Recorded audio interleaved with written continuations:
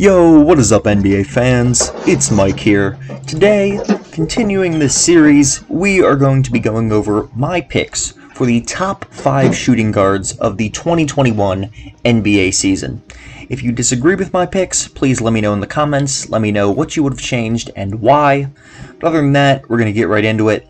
First of all, just like my point guard video, and by the way, if you haven't seen that video, go and check it out. We're going to start with the honorable mentions, and the only real big honorable mention for the shooting guards for me is Jaylen Brown.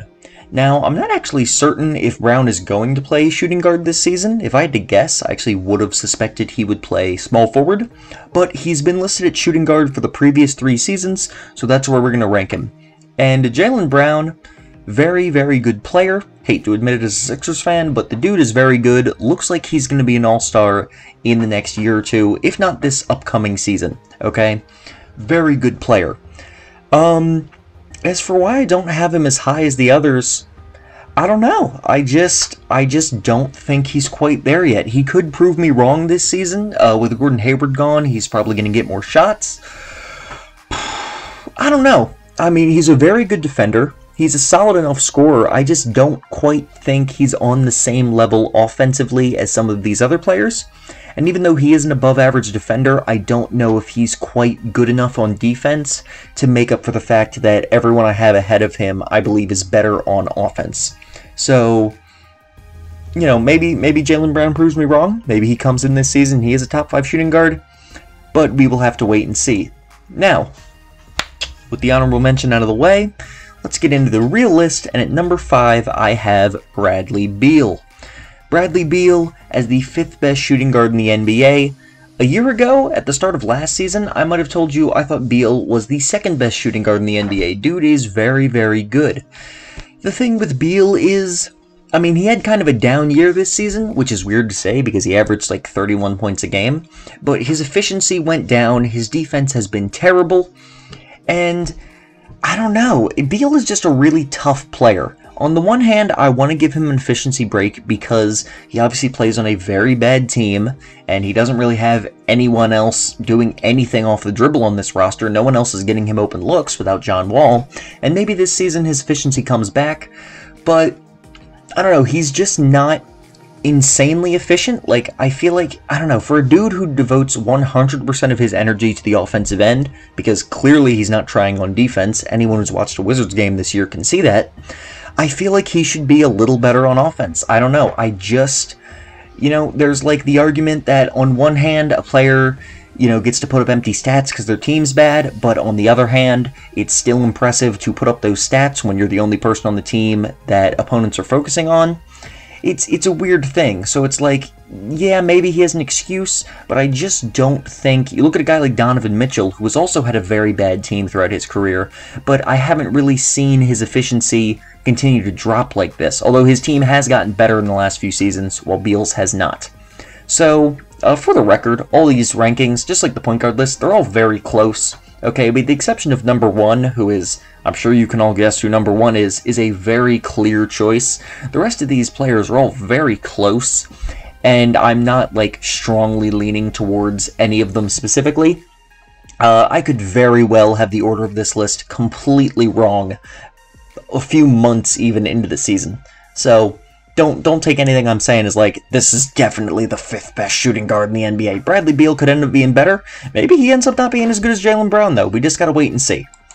So yeah, Bradley Beal, number 5. Number 4, I have Donovan Mitchell. Donovan Mitchell is a fantastic young player, and it's pretty close between him and some of these other guys. I think he's a little bit of a better defender than Beal is, but he's also not quite the same level of playmaker or shooter, even though he actually does shoot about the same percentage from 3. I don't know, just watching him, I just kind of feel like he's not as good. Maybe, like, it's 100% just like the eye test. I feel like, realistically, if they had the same opportunities, Beal would shoot better from 3 than Mitchell does. He's also not quite the playmaker that Beal is, in my opinion, and even though he's a little better on defense, let's not sit here and pretend like he's a great defender. He's a pretty average defender, in my opinion, and that's for his size. Alright, you know, fairly efficient overall. He's had some real good seasons. kind of waiting for him to take the next step, because I really feel like since his rookie year, Mitchell has pretty much put up the same numbers every single season. Like, his career averages have stayed almost the same every single year, with the exception of his free throws taking a pretty significant jump this season. I don't know, I need to see him take like one more step, and you could make the wins argument for him over Beal and over the next guy on this list, but he's also had a very solid team around him. Gobert's a very good player. I'm just going to blank on everyone on the Utah Jazz. Bogdan Bogdanovic. No, wait, that's the Kings guy. I always mix them up. Bojan Bogdanovic? Yes, right? I'm probably botching his name, but you all know who I'm talking about, okay? That really good player on the Utah Jazz who was hurt in the playoffs. Conley can potentially be very good. Alright, he's got a very solid team around him, so it's not like Mitchell's just carrying a bunch of scrubs. So because of that, I have him at number 3. Or, I'm sorry, this is number 4, actually. I have him at number 4. Number 3, I have Devin Booker, and this is going to be the best season of Devin Booker's career, I fully believe. Maybe not statistically. In fact, I would not be surprised at all if his scoring falls this season, because after averaging, let me see here, 27 points the last 2 seasons, I really do expect it to fall down to somewhere like 24, 25, honestly. Simply because with Chris Paul and DeAndre Ayton both on the roster, they're going to be taking shots away from him. However, I do expect him to have his most efficient season, which is pretty impressive because he's already a very efficient player. He's shot 49% from the field last season, despite being on a pretty bad team, and Ayton missing almost half the season because of his suspension because he's a dumbass. So, don't do drugs, kids. Anyway, super efficient player, 92% from the free throw line. Like, this dude, I think his three-point percentage is so bad purely because he's just not getting enough open looks, and I think between Ayton and Chris Paul this season, he's going to get them, and I really wouldn't be surprised if Devin Booker shoots something close to 40% from 3. Saying 40%, maybe not quite that, but like 39%, even a high 38%, I could absolutely see from Devin Booker this season. I think he's going to be way more efficient, and he's going to have a fantastic year leading the Suns to the playoffs this season. At number 2, and this is probably going to be controversial, I think Paul George is still the second best shooting guard in the NBA. For the record, if you think he plays a different position, he was officially listed as shooting guard next season, and I am assuming that the Clippers starting lineup is going to have him at shooting guard, Kawhi at small forward, and Marcus Morris at power forward. That is what I predict. You know, if I end up being wrong, sue me. This is what I think it's going to happen. Alright? And Paul George did not have a good playoffs. In fact, he had a terrible playoff. He is a straight-up meme now because of how bad his playoffs were, which is pretty impressive because he's known over the last few years as a guy who's bad in the playoffs, and he just blew all underachievement out of the water this season by being even worse than anyone predicted. It was a terrible, terrible playoffs for him. It was a bad regular season, but this dude keeps getting injured.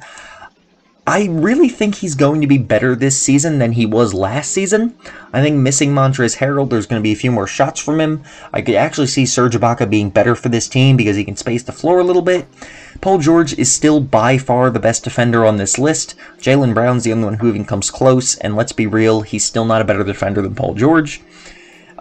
He's just, you know, when he's healthy on the rare occasion, we saw 2 years ago this dude was an MVP candidate. If he can get back to at least a solid all-star level, he is still the second best shooting guard in the NBA in my opinion. Also, Klay Thompson, not on this list obviously, he's going to miss the entire season, so I thought it would be pretty stupid to include him.